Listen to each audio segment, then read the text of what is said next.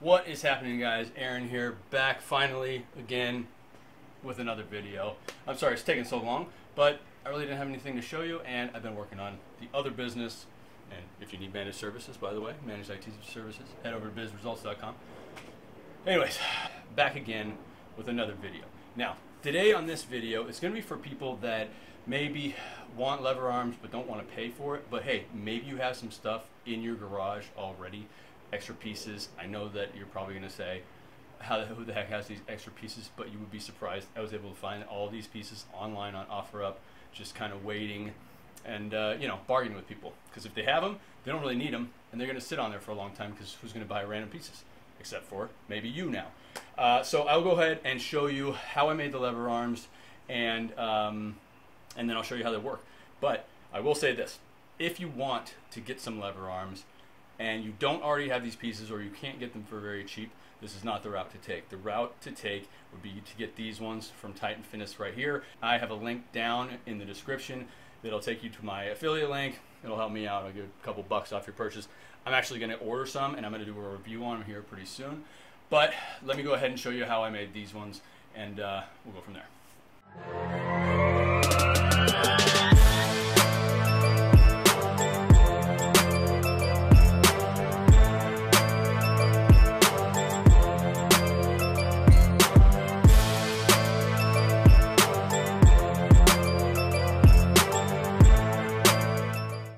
Okay, so first let me go over what exactly I use to make these, right?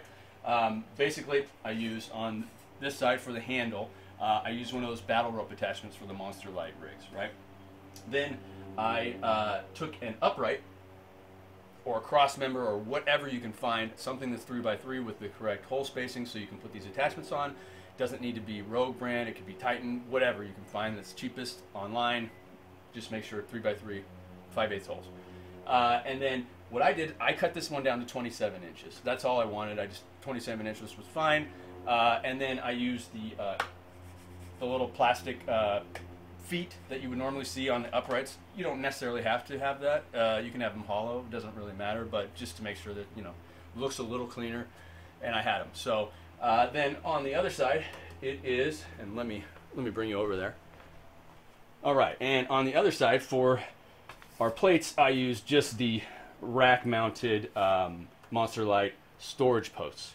Then, at the top, this is a bracket from one of the Monster Light rigs, okay? Somebody had these. These didn't come with my rack, but if you can find something like this, you can use this.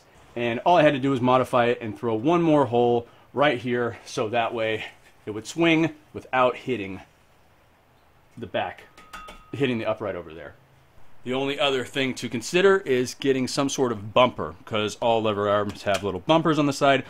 I looked around the gym and I thought, what can I use for a bumper here? And what piece of equipment do I never ever use? The dead wedge.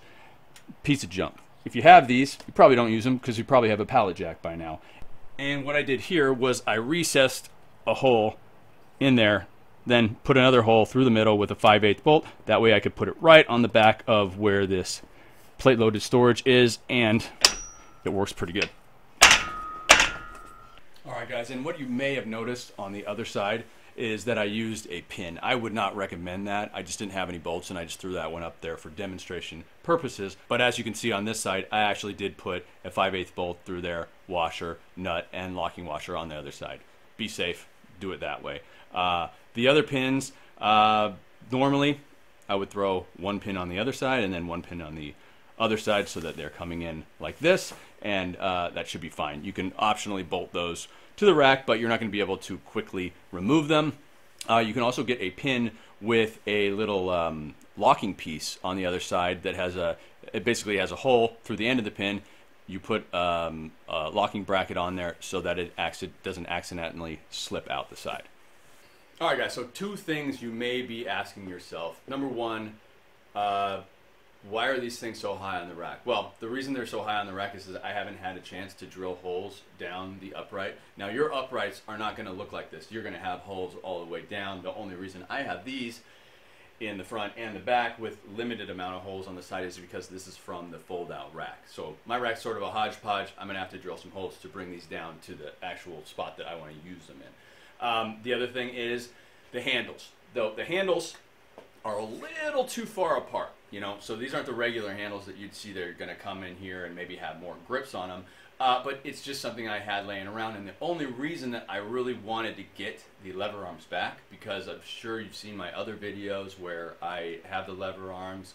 I got rid of the lever arms because I didn't use them, and so it wasn't really worth it to have something that was so expensive if I wasn't going to use it that much. So I got rid of them, and then the one exercise that I was wanting to do was the sort of the core twist and press. And so it doesn't matter how far the handles are because I'm not going to be using them together. So I'm not going to be doing any pressing like this. I'm just going to basically be doing this and then, you know, the core twist press. I missed that exercise, and I like that on, you know, sort of the end of a workout day. So that's why I decided to make these, and that's why the handles don't matter. Now, the other thing that you may be asking yourself is, well, now Aaron, I can't go, you know, any higher than this, right? Which is true, but for me, that's not going to really matter because when I'm going to be pressing, it's going to be up to here. But if it doesn't work out, I'm going to take a hacksaw and cut back here, cut back there, and come over this way. That way, I will be able to go past that point at the top, if that makes sense. Anyways, guys, like I said, don't necessarily buy these unless you kind of, the pieces fall into your lap like they did mine. I would go with the Titan route, and I'll put the link in the description, and I'm going to order those, and then I'm going to do a review on those, and we'll see how they compare to these ones that I made. But until next time, thank you for watching. Peace.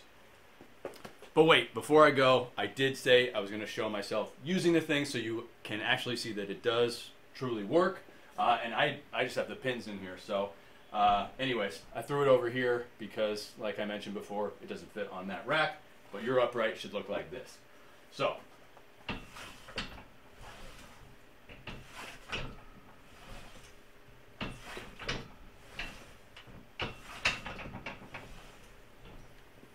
voila, they move like a lever. That's all it really needs to do. Put it wherever you want on the rack, you're good to go. All right, now, peace. Thanks for watching.